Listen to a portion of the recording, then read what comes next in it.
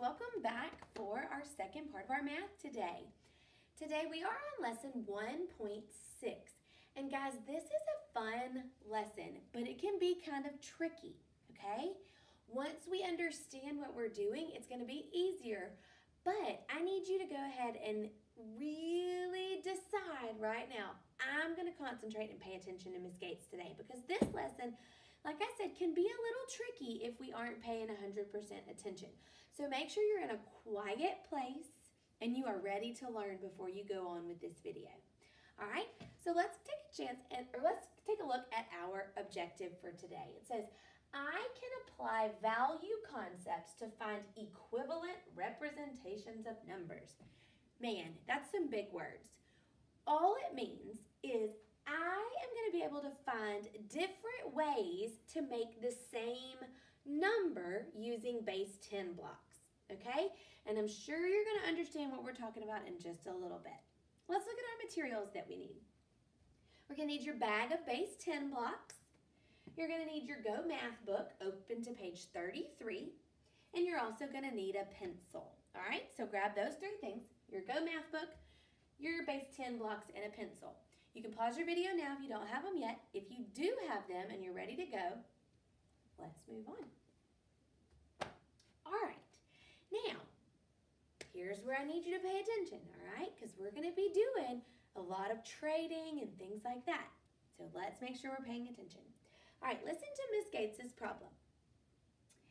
Drew has 26 pennies. What are some ways we can show his 26 pennies? Now, the easiest way we're going to be able to do that is just showing 26 1 cubes. Now, I think you guys only have 20 1s cubes. So we're going to just wait and watch Miss Gates as I do this one. Okay, here we go. Oh, that wasn't right. Here we go. 1, 2, 3, 4, 5, 6, 7, 8, 9, 10, 11, 12, 13, 14, 15, 16, 17, 18, 19, 20, we're getting closer, 21, 22, 23, I'm going to straighten those up a little bit, 23, 24, 25, 26. All right, so did we show 26 pennies? We did, right? We counted to 26 by ones, okay? So let's record our answer. All right, on your page, you're going to show right here. Do we have any 10 rods? Nope, we don't, right? So we have 0 10s. And how many 1 cubes did we have? 26, right? All right, so did we show 26 on our board? Yes, we did. Now, counting by ones, that took a lot of time, okay? Who remembers from our calendar board, what can we do if we have 10 1 cubes? What can we do? I want you to think about that really quick. If I have 10 1 cubes, what can I do? If you said trade it for a 10 rod, kiss your brain because you are right. So we're going to do that. Let's look at this right here. 1, 2, 3, 4, 5, 6, 7, 8, 9, 10. Do you see these 10 1 cubes? We are going to trade those, all right? So I am going to trade those. I'm going to get rid of those. I got rid of 10, and I'm going to make them into a 10 rod, all right? So we had 10 1 cubes, and we just kind of went, whoop, we put them all together, and we made it into a 10 rod. All right, So now, let's see if we still are showing 26, okay? What do we say when we count that rod? 10. So here we go. 10, and we count by ones. 11, 12, 13, 14, 15, 16, 17, 18, 19, 20, 21, 22, 23, 24, 25, 26. Do we still have 26? Yes, we do. But it's shown a little bit different, right? So now, how many 10s do we have? Very good. We have one 10 rod, and let's see how many ones cubes we have. Count them. 1, 2, 3, 4, 5, 6, 7, 8, 9, 10, 11, 12, 13, 14, 15, 16. So, we could show 26 as 0 10s and 26 1 cubes. Or we could show it as 1 10 rod and 16 1 cubes. All right, now I know that if I have 16 1 cubes left, I could make another 10. So let's see, 1, 2, 3, 4, 5, 6, 7, 8, 9, 10. We're gonna make a trade, right? We have 10, and now we're gonna get rid of those 10. And we're going to trade it for a 10 rod. All right, let's see. Do we still have 26?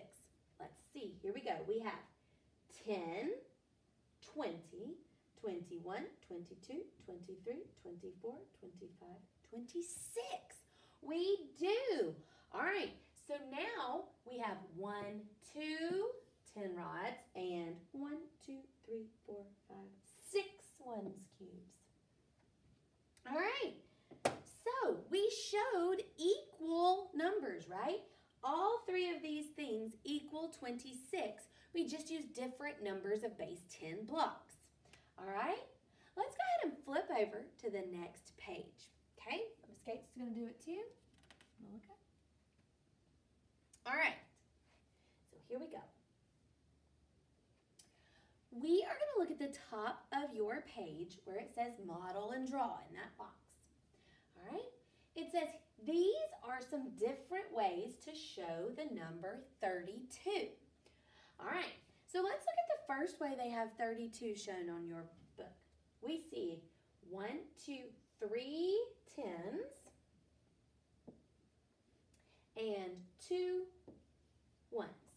Okay, and we know that that is the same thing as 30 plus 2.